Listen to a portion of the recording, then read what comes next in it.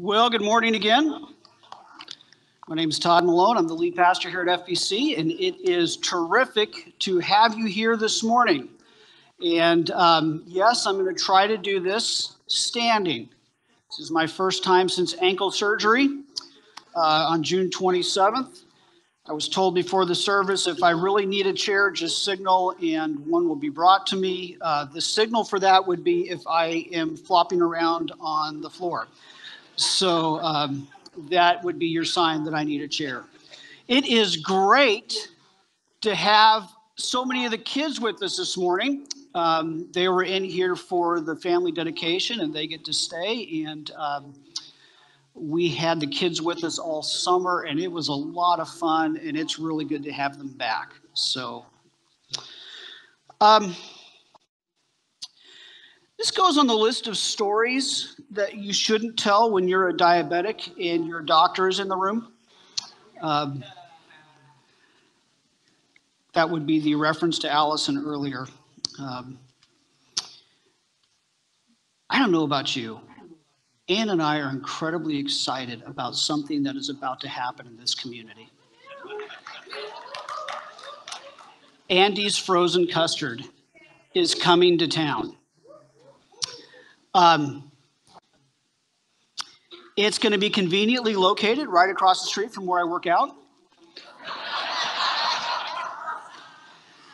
which means I don't have to wait at all to lose any benefit from my exercise. Now, Ann and I occasionally visit either the Andes in Tyler or the Andes that is very close to her sister's house in Dallas. And when we go, we're usually very careful because I am diabetic. So I'll get like a child size. And, if I happen to have been really good about my eating that week and my blood sugar is really good, I might, on a very rare occasion, get a regular size.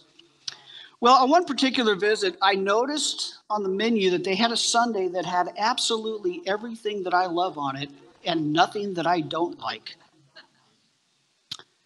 And I'd been really good that week.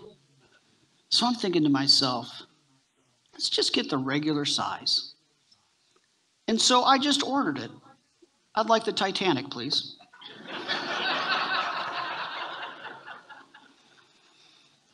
Now you're laughing. Because you see, I wasn't thinking. And when I ordered the thing and got it, this thing was huge. And I wondered out loud, why is this thing so big? And Ann wondered out loud, what were you thinking when you ordered something that was called the Titanic? And I said, well, I was kind of expecting a lifeboat, not the entire cruise ship. But then I decided, okay, I don't really need to eat this whole thing. I could just eat kind of a regular sized portion. And it was literally at that moment that my doctor's office called. And they said, we have the results from your blood test. And that is fantastic. Your blood sugar is lower than a lot of people who don't have diabetes. Whatever you are doing, it's working.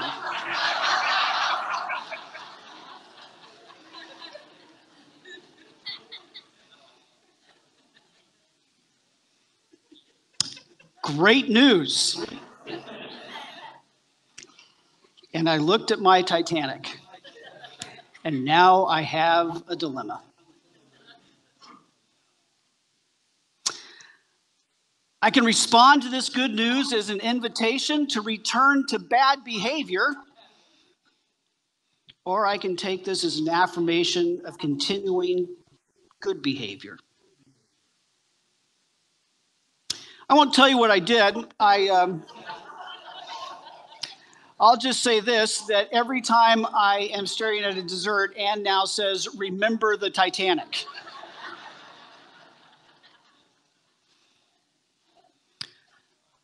The book of Micah is actually a book of cycles. There are 3 different cycles in Micah, and they are cycles between bad news and good news. Micah 1 is about God coming to judge the people. Chapter 2 then explains why. They are greedy, they are corrupt, the leaders are oppressing the poor. But then chapter 2 ends with hope. There is going to be restoration. There is going to be redemption. Chapter 3, and we looked at this last week, Adam took us through it. It's a chapter that returns to the subject of judgment. It starts the second cycle. And this time, the evidence that we saw through Adam's sermon last week was the misuse of power and their desire for more. And this morning starts with hope. This morning in chapter 4, we enter the hope section of the second cycle. And in the first 5 verses of chapter 4, Micah is going to give his people reason to hope.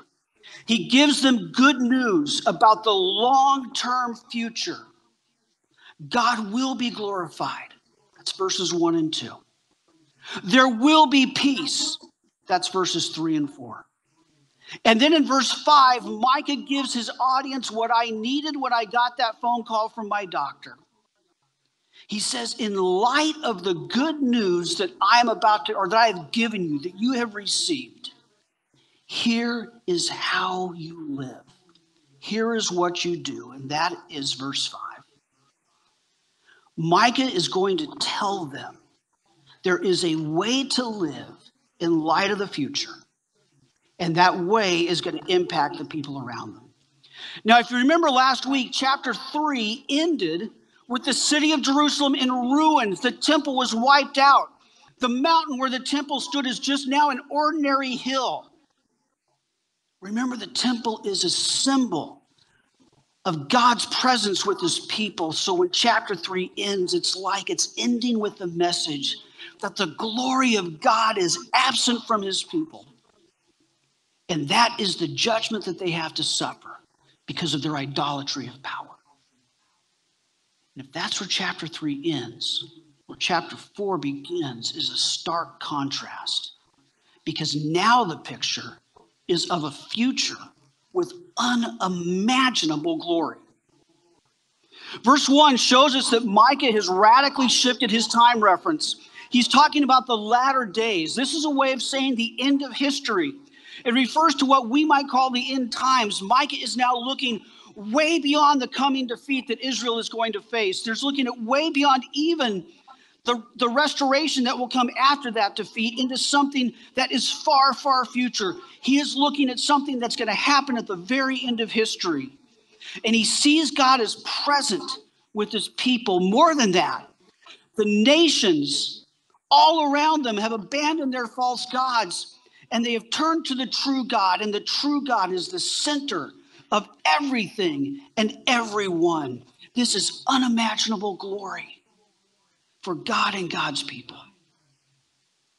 Chapter 3 ended with the temple completely destroyed and the mountain it stood on just as this ordinary hill. Chapter 4 opens by focusing on that same mountain, and now it's so different. The mountain is no longer just an ordinary wooded hill.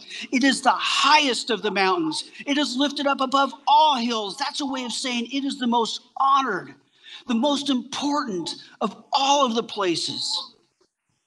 And using the image of a roaring river, verse 1 ends by saying that people from all nations are literally flowing to this place.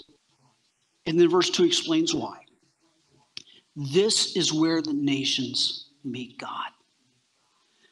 Notice that we're no longer talking about just the Jewish people.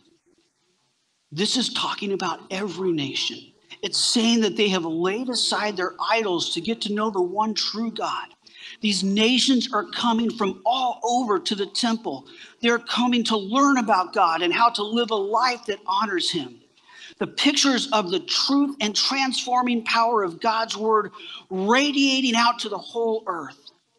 The people are drawn to know God and drawn to a life that honors him. In chapters 1, 2, and 3, the nations came to destroy God's people. Now they have come to join God's people. I love that in verse 2, the people are saying that they are going to the house of the God of Jacob. Jacob is a way of referring to the Jewish people. And when you see this phrase, the God of Jacob, what's being emphasized is the special, caring relationship that God has for his people, the special relationship that exists between God and God's people. And the nations are drawn to God because of how God relates to Israel. Step back and think about that for a second. We have just spent 3 chapters with the message being God is coming in judgment. We have spent 3 chapters talking about the fact that the people are going to be overrun by enemies. They are going to be deported. They're going to be exiled. But despite all of that, God's love and care and faithfulness is going to come through so clearly that it's going to be obvious to all the nations.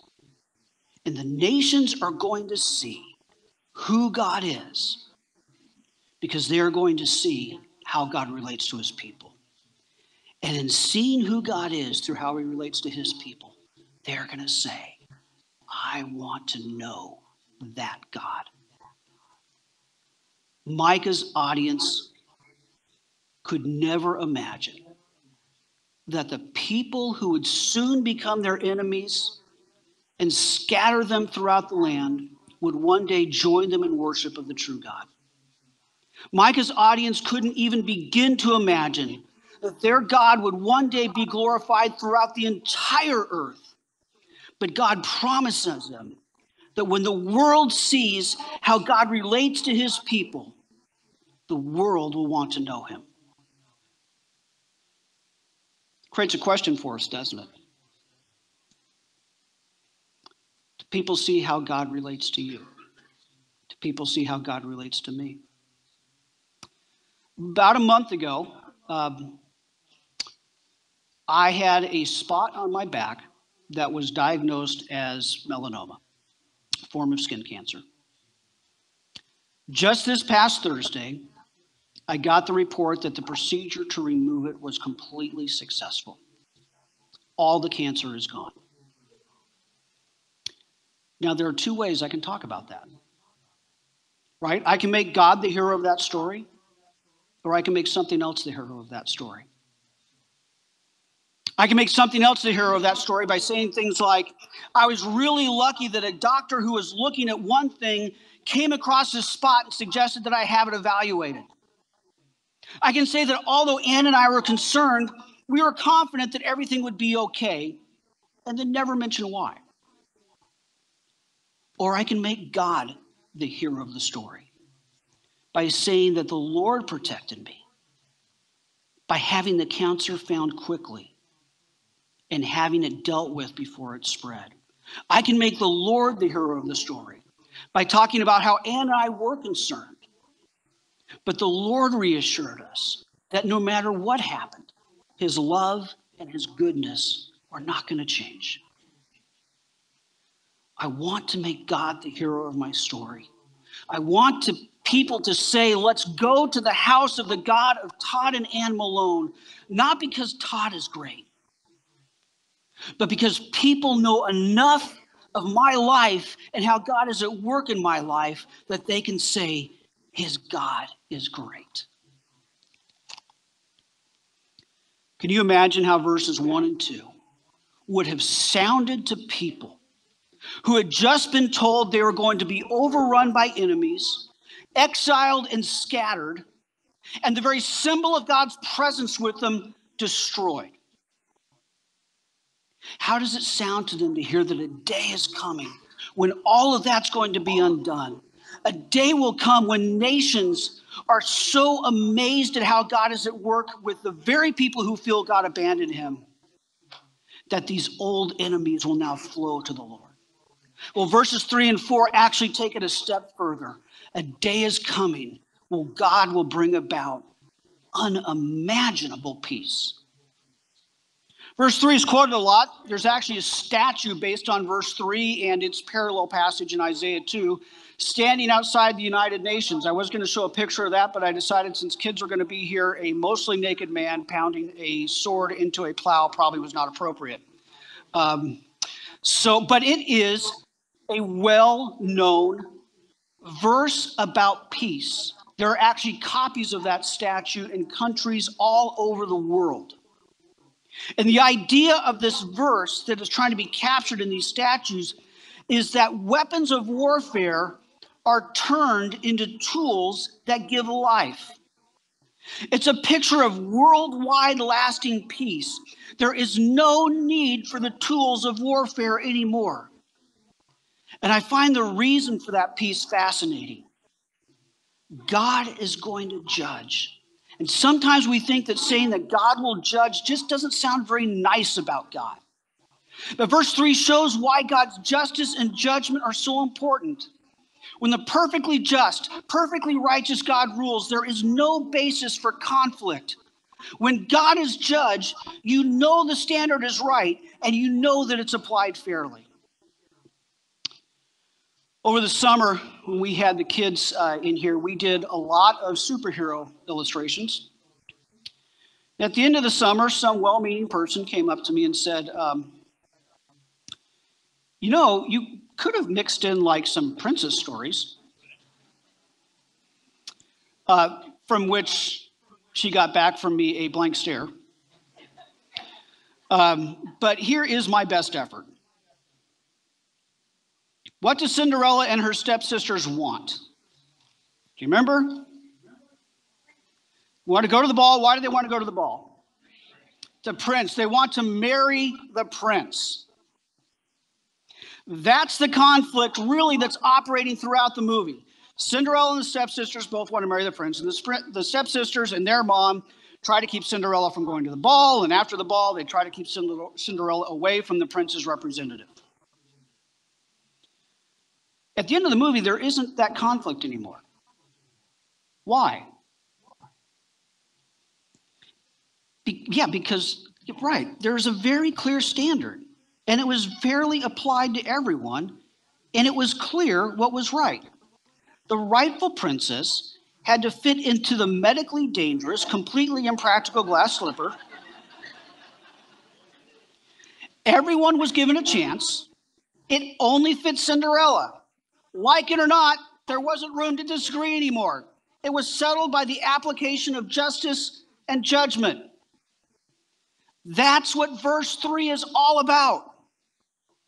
When creation is completely under God's perfect application of justice and judgment, there will be peace. There is no basis for conflict. No one will lack what they need. No one will say God wasn't fair. The perfect judge will bring lasting peace. Verse 4 takes the image a step further.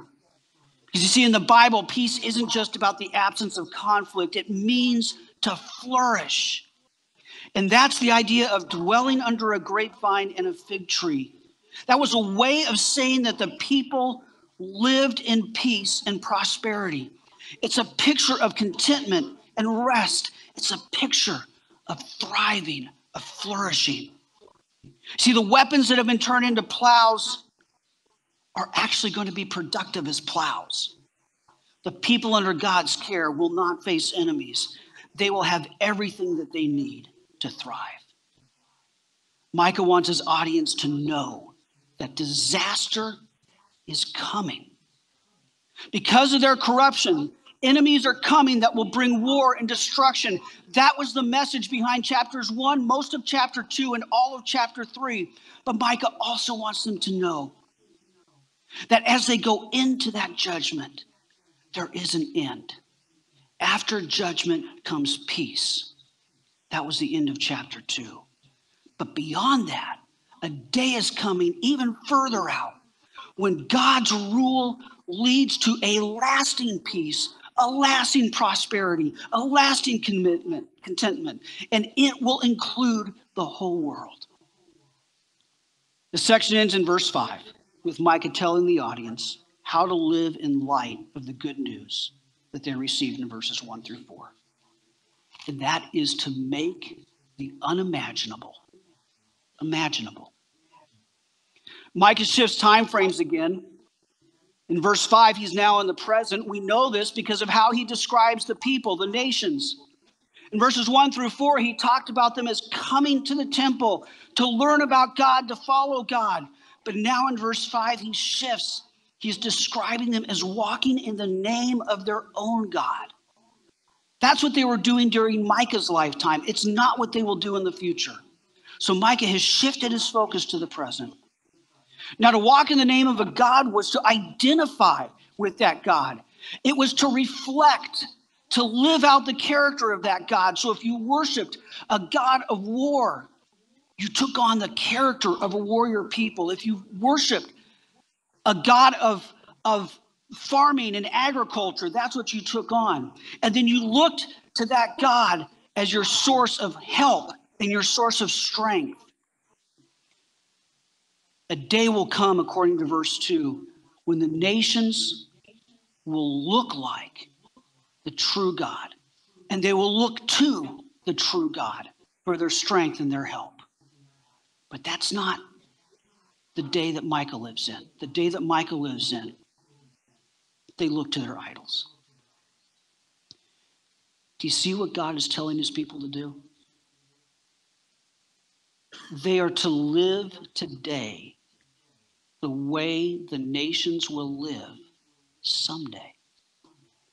They are to live today the way that the nations around them will live in the future. God's people are to be living pictures of the unimaginable future. Micah ends verse 5 by saying that they must walk in the name of the Lord our God forever.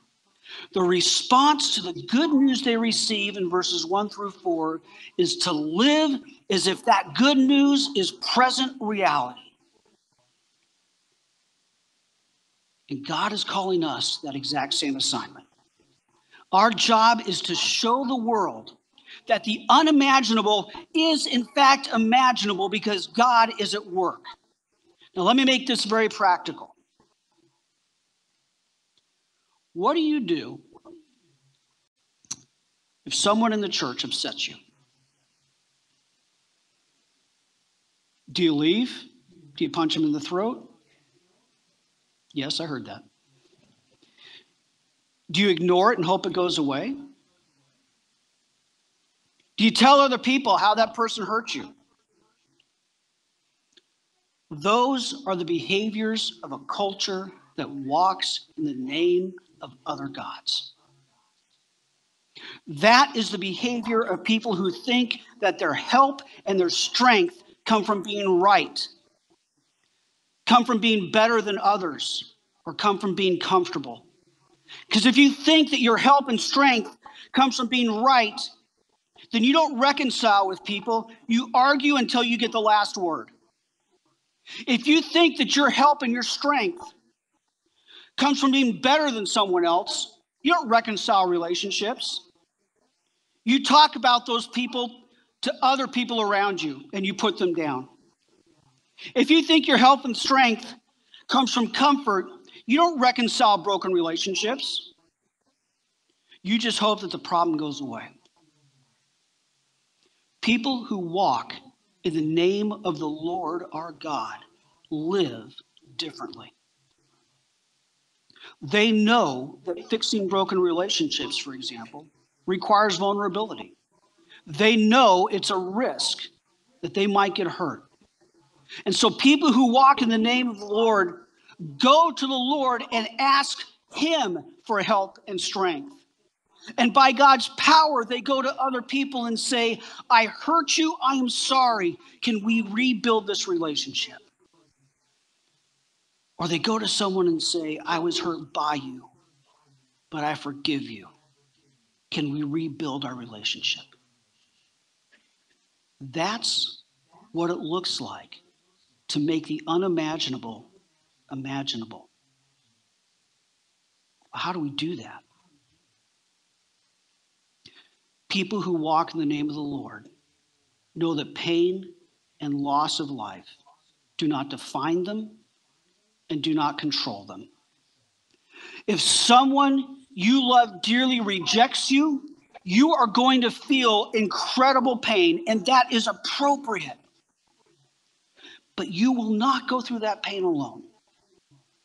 And that pain will not be with you forever.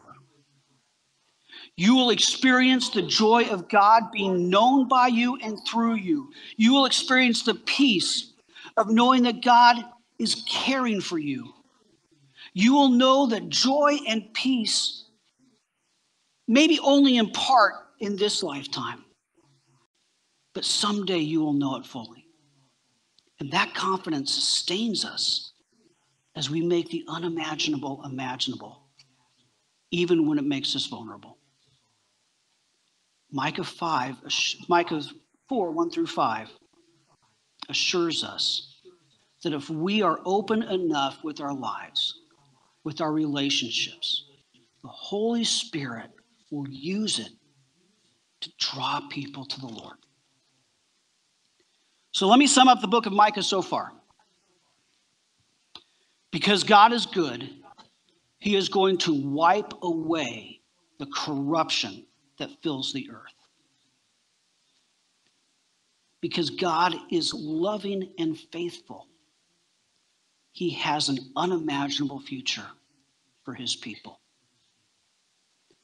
When we hear that message, there is a very common response.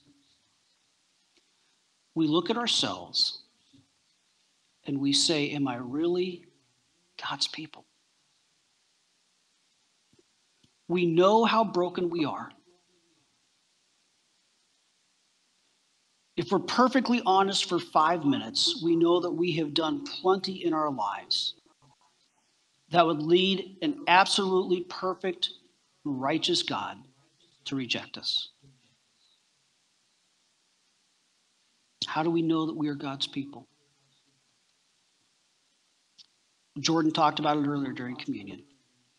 You know that you are part of God's people because you have trusted that Jesus' death on the cross was enough to wipe clean all the wrong that you have ever done and give you a clean record now and forever.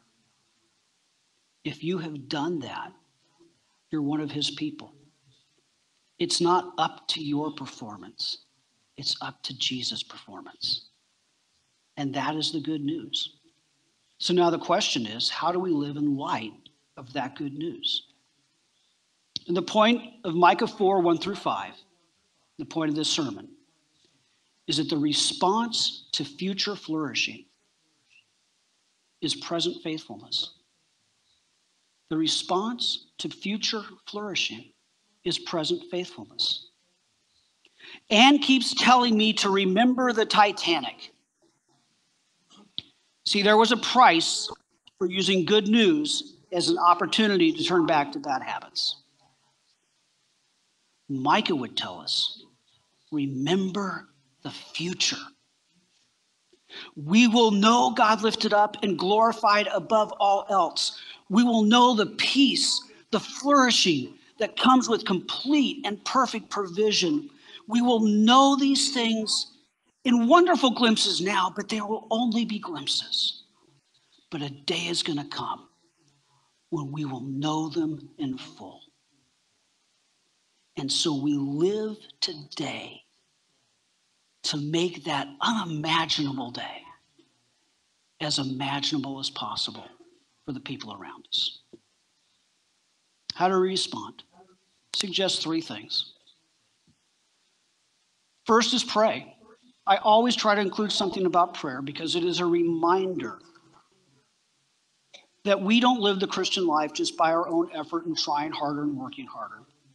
We live it dependent upon the Lord and the work of the Holy Spirit. So pray that God would give us more confidence, more understanding of his plans for our future. Pray that that future would become more and more real to you. Share. And I keep trying to say this through this series, probably every week I preach. Answer the discussion questions with someone. That's why they are there. It's so that we as community can enter into discussion with one another and encourage one another and sharpen one another and help one another grow. And then finally, I'm encouraging you to review. The theme for this entire year has been focused on who is our God. So that as we know him better, we will worship him more fully and reflect him more completely in our character. And so through this series, I want to challenge you with every passage we read. Slow down and observe. What does it say about who our God is? I'm going to invite the prayer team to come forward. These are folks who are here to pray with you, to encourage you, because we live not in Micah 4, 1 through 4, but we live in Micah 4, verse 5. We live in a present day when the people around us follow their own gods, when the people around us pull us to walk away from the true God.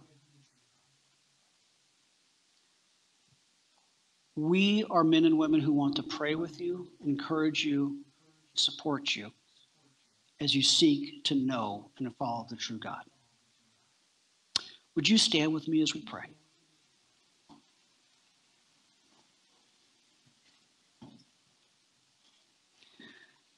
Father, we have been reminded